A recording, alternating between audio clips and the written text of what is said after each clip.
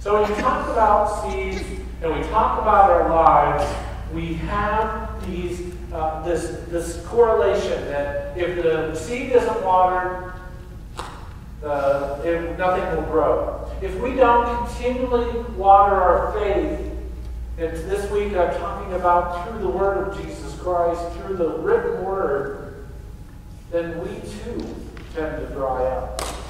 We've been refreshed by this gift of knowing Christ through our baptism, but if we do more than that, don't do any more than that, we miss it. And we often find ourselves without that water that we need.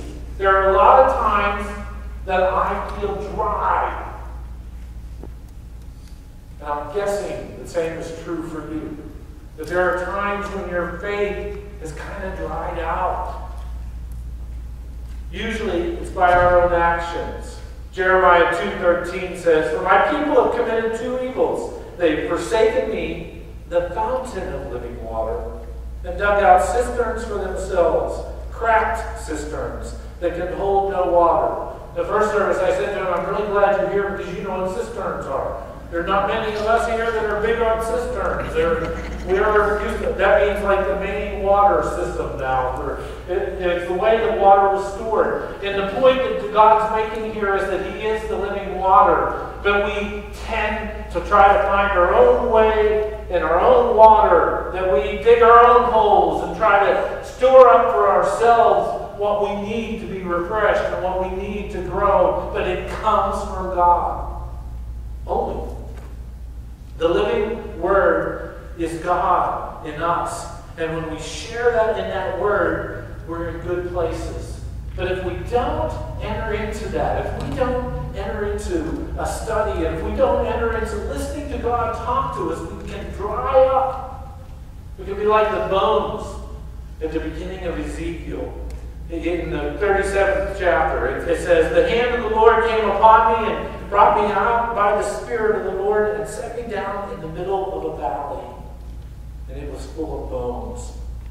He led me all around, and there were very many lying in the valley, and they were very dry."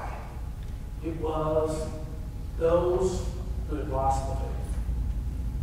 And these images that we have of in the first service, I again said it said it's a valley, but I felt like it was like a desert. I could feel the dryness in that imagery. And when we do not let God rule our lives, when we tend to let other things rule our lives, we start to get dried out because we're not being watered. We're not getting God's living Word in us. It is a place where God gives us grace.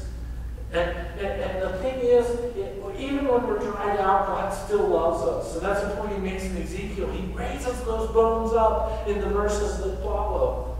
God wants us. God wants us to have this gift, this refreshment, this life in Him.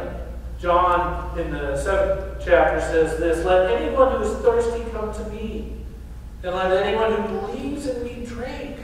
As the Scripture said, out of the believer's heart shall flow rivers of living water." If we invest in God, God will refresh us. If we try to go it alone, we start to wither and die out.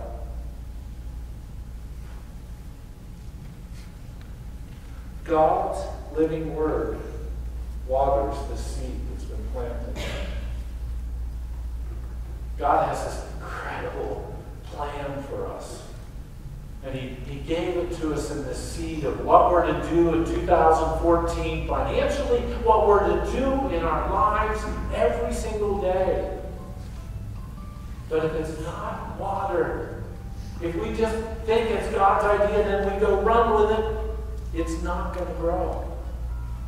It has to be nurtured and supported. It has to be fed by God's Word.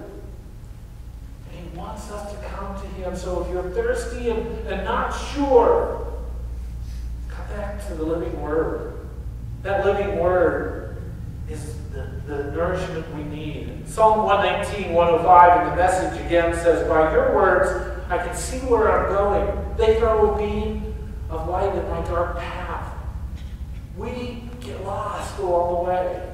We all do. Preachers and everybody else included, don't we? That's all right. Yeah, one. Richard, one. We get lost. And yet this word refreshes us. It helps us. It guides us.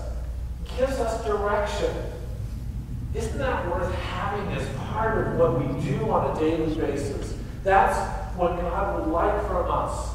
But it's hard for us to live that out. We gotta stay connected to God. How are we watered? How do we get that water?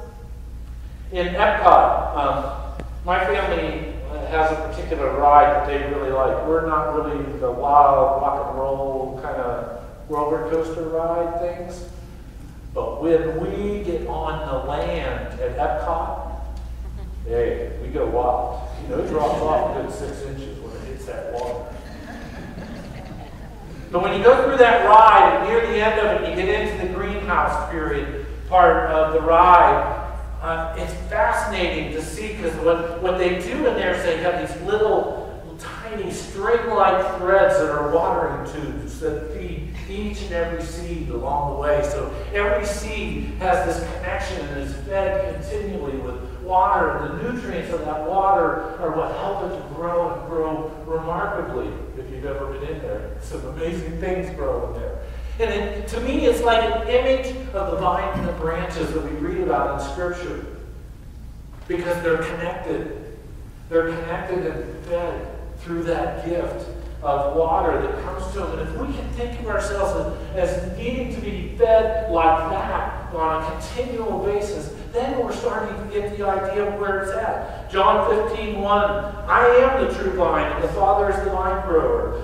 You have already been cleansed, it goes on in verse 3, by the word that I've spoken to you. We've been cleansed by our baptism.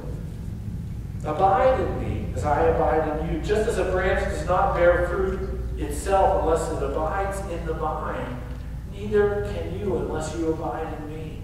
We're watered by staying connected to God. And this gift of living word is a grace of God, ready to water each and every day, ready to be part of us and part of who we are meant to be. So we have to plug into it. We need to water, let God water us. And then let God grow us. Now that doesn't happen overnight. We talked last week about how when we plant seeds, we get up the next day and we want to see the plant come up. Same thing's true when we water. When we water the seed, it doesn't just like shoot out of the ground, does it? It takes time. James 7 says this. James 5:7 says, meanwhile, friends, wait patiently for the master's arrival. You see, farmers do this all the time, waiting for their valuable crops to mature, patiently letting the rain do its slow but sure work. Slow but sure. If we stay connected, if we stay watered by the Word of God, we will grow. That's what God's saying here, right? That's what God wants us to do. Stay connected. And I know that when I stay in the Word of God, when I make a continual habit of being refreshed by what God has to say, I do better. And when I don't, the opposite is true. I start to dry up. It happens to all of us, and we just have to claim it and realize that there's a better answer. What God gives us is not temporary. This watering is a lifelong thing. John 13:14 says this. Jesus said to the woman at the well, everyone who drinks of this water will be thirsty again.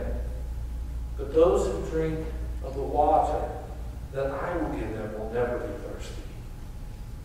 The water that I give will become in them a spring of water gushing up to eternal life.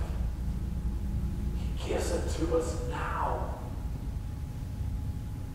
And we have some dry moments in our lives that need that water.